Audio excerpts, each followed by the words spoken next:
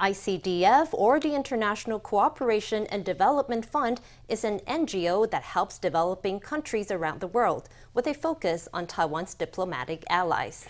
To raise public awareness of its work, ICDF has launched a series of interviews featuring its staff.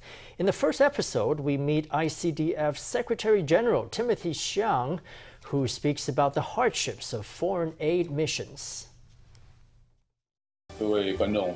This is Timothy Hsiang, Secretary General of the Taiwan International Cooperation and Development Fund, or ICDF. He began his relationship with the organization more than 20 years ago when he was working at the Ministry of Foreign Affairs.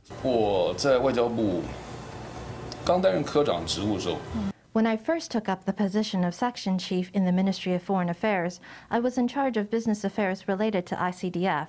Later, I continued to serve as the Deputy Director General of the Economic and Trade Department.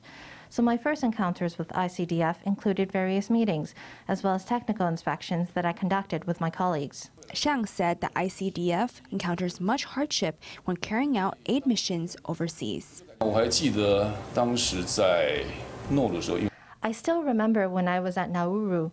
Under what was the domestic policy at the time, we were promoting a so-called 360 project.